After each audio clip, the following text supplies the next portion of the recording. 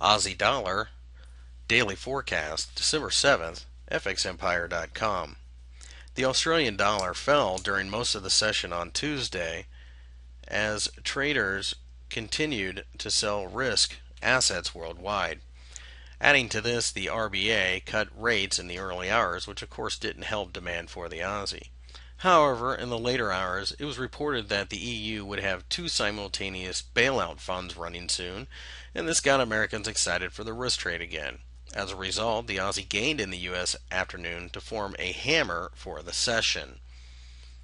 The support level that we had identified previously did not get broken from the week before, and as such, we did return to consolidation. A break below the bottom of consolidation, which is 101.50 roughly, would suggest that this pair is going to fall further, as the recent move has been extremely parabolic and the gap from 2 weekends ago has not been filled. The strength of the move has been impressive, but one has to think that further upside gains will be difficult as the move has simply been too far, too large, too quick. If we break the 103.50 area to the upside, this would show a break of resistance over the last few days, but more than likely signal a grind higher, not a quick move higher. The move up would have to contend with the entirety of a resistance area from 103 to 105 or so. The news flow has been back and forth, but one thing of note is how quickly bad news can push this pair down over time.